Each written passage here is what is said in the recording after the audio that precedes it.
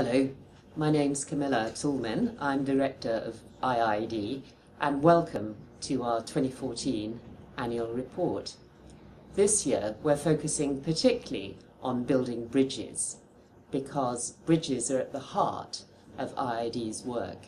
For example, we build bridges between different constituencies. So one of the things that we've been doing this year is bringing foresters from China together with foresters from a number of African countries and bringing their policymakers into debate to look at how you can build more sustainable patterns of forest management in Africa.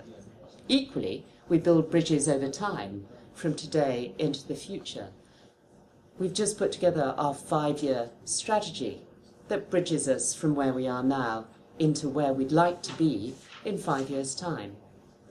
Some of the bridges we build are between different approaches, so between a markets-based approach versus a rights-based approach to securing rights for people to the resources on which they depend.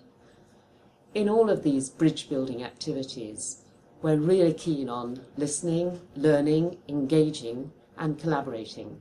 So we'd like to hear from you. Do get in touch.